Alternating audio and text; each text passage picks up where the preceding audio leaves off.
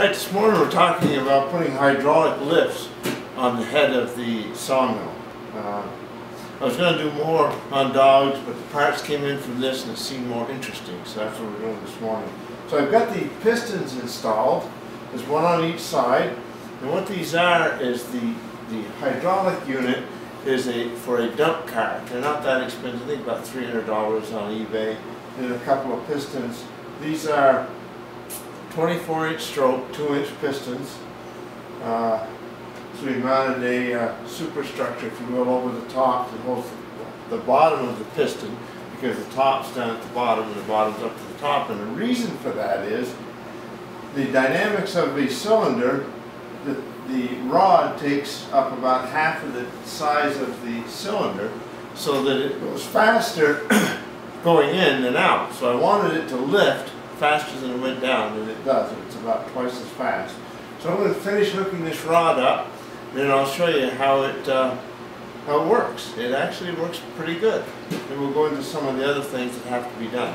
The cylinder's hooked up. Everything's ready to go. We have a 22 horse V-twin motor to run this thing. I've got an 1.5-inch band on some 19-inch wheels. I made a tightener out of a well, this was actually a hydraulic knockout kit that I stole this out of, with just a little hydraulic cylinder up in here from Northern Hydraulics. It's like a 1-inch cylinder with a stroke of 3 inches, good for I think 10,000 pounds. So let's give this thing a try and see if it goes up and down. Of course I've already tried it, so I know it does. Here's the down cycle.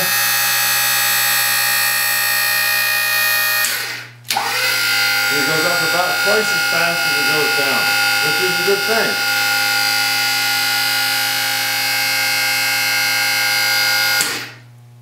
Now, one problem you'll have with this type of hydraulic system, and it's inherent to all hydraulics where you use 2 cylinders, 2 or more, is the cylinder of the least resistance will go furthest. So in order to get this to balance and come straight up and down, you have to have some kind of equalizer on it. What I'm using is a chain on each side with a sprocket on top and an idler sprocket on bottom, and hooked in the middle, and I'll show that to you. It runs across to another shaft on the other side that does the same thing. Then I have adjustments so I can tweak this to exactly where I want it. That's what I'm working on this morning. I've got this side done, and I'll show that to you, and then I'll show you what we're doing on the other side. So this is where the equalizer connects in where the piston is. Basically all I did was I extended the piston pin out and made a bracket for the chain hook into each side with adjusters on it. This is a number 40 chain. It goes down around an idler in the bottom. You can see that here. Well, you can't see it here. Now you can. You see there's an idler in the bottom. The chain goes, which is hooked solid to the frame. Chain goes all the way up.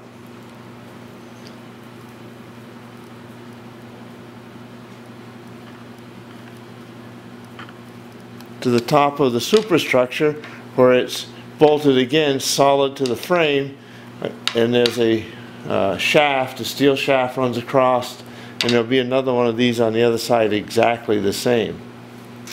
Basically the way I did this is I made what we would call puck sliders. I don't know if you can see them, we can take another look at them, but there's a high density plastic slide mounted to the frame, and then there's Delrin pucks, if you will, just round pieces of Delrin inside of here, adjustable by these bolts, so that I can tighten, loosen, I can tip the saw forward and back, I can take any slop out of it in any direction.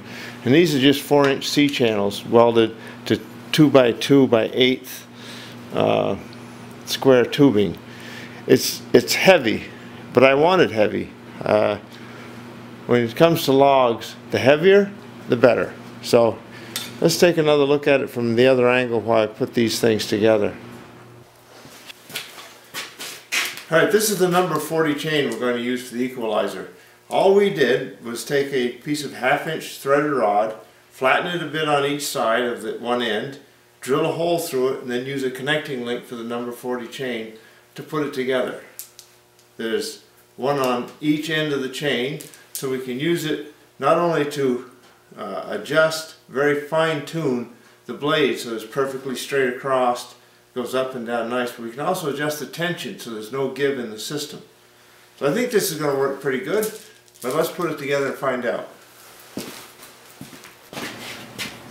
So this is the chain idler for the bottom of the equalizer chain. All it is a piece of angle iron with a idler sprocket mounted to it.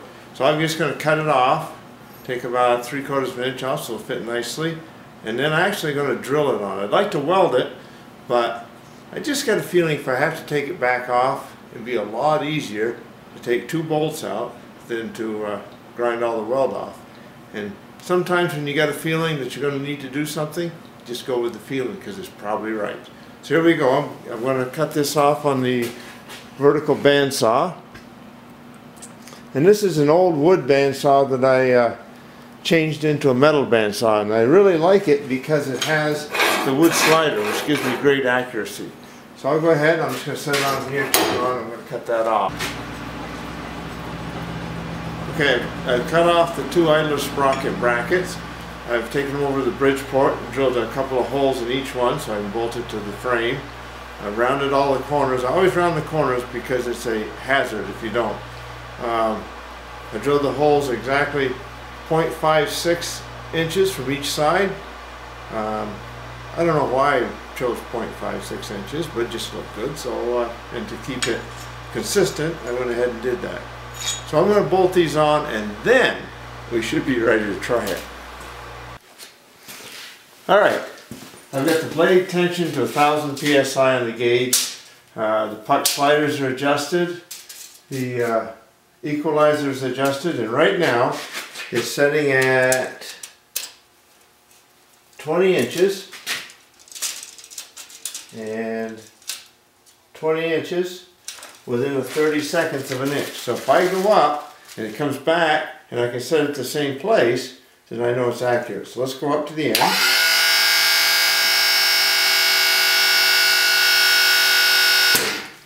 And now try to get back to 20 inches.